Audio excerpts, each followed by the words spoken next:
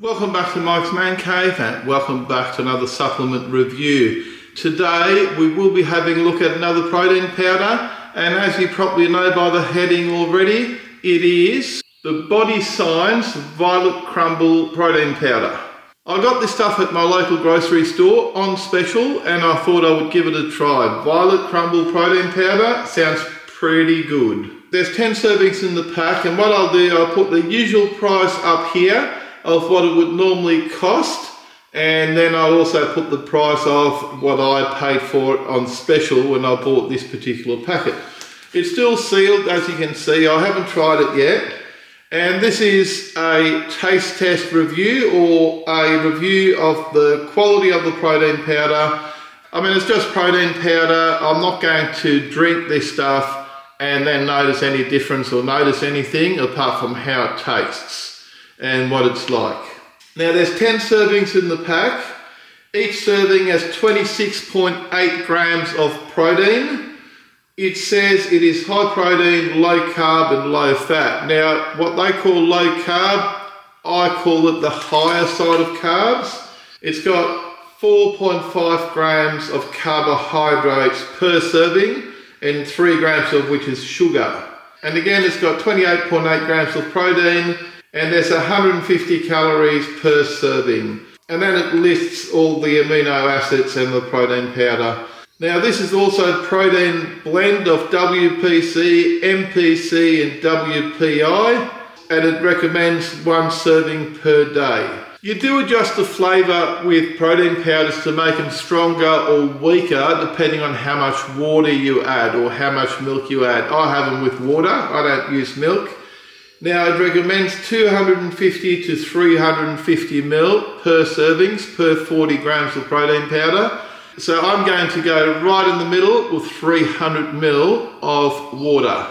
Here's my shaker, and it's got 300 ml of ice cold water in it. So let's open this up and we'll give it a try. See what this stuff tastes like. This is what it looks like here. It smells like chocolate. Basically just smells like chocolate. I'll get some out for you so you can have a look at it before we blend it up. There you go, this is what it looks like. It just looks like chocolate protein powder, and this is half a serving. You're supposed to put 2 of these into your shaker, so let's do that now. So there's our shaker, first one going in, second one going in. Let's put the lid on. Close it up, shake it up.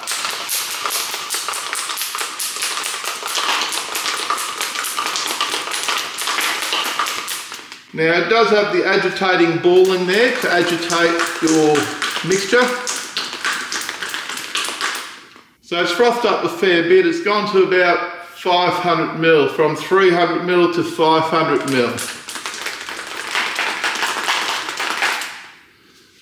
So let's taste it, see what it's like.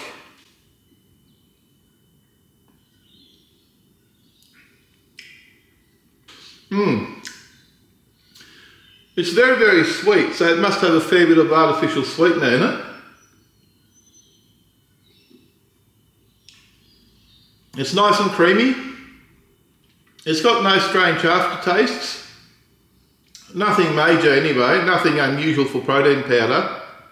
It tastes more like a chocolate protein powder than a honeycomb. It does have a slight honeycomb flavour, but if you told me this was a chocolate protein shake, I'd almost believe it. Like, it's not distinctively Violet Crumble where I'd go, yes, definitely that's what it is.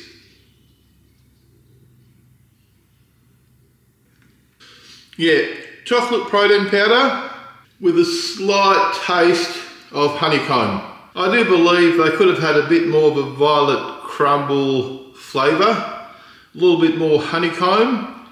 It's basically just chocolate. For honeycomb Violet Crumble flavour, I'll probably give it a 6.5 out of 10. Overall, for just a protein shake, taste-wise, it's quite pleasant. I'll probably give it a 7 out of 10 overall. It's not too foamed up in your mouth, it's nice and creamy. It's reasonably sweet, it's not excessive. It is pleasant to drink. I'm happy to drink this. I'll be using it. I just wish the honeycomb flavour was a little bit stronger, and I also wish the carbs would be a little bit lower than 5 grams or whatever it was that I said. Let's finish this and I'll get on with my day.